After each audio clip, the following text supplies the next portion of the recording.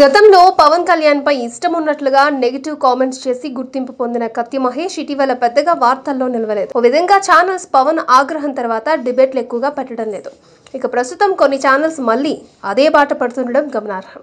ఆ విషయం పక్కన పెడితే రీసెంట్ గా కత్తి మహేష్ శ్రీరాముడిపై అనుచిత వ్యాఖ్యలు చేయడం అందరినీ ఆశ్చర్యానికి గురిచేసింది. చాలా మంది ఈ విషయంపై ఆగ్రహం వ్యక్తం చేశారు. ఇక హిందూ జనశక్తి నేతలు ఆయనపై నగరంలోని కేపీహెచ్బీ పోలీస్ స్టేషన్లో కేసు నమోదు చేశారు. ప్రముఖ మీడియా ఛానల్లో ఇటీవల జరిగిన చర్చలో కత్తి మహేష్ ఏమన్నాడంటే, రామాయణం అనేది నాకు కథ, రాముడనేవాడు దగుల్బాజీ అని నేను నమ్ముతా.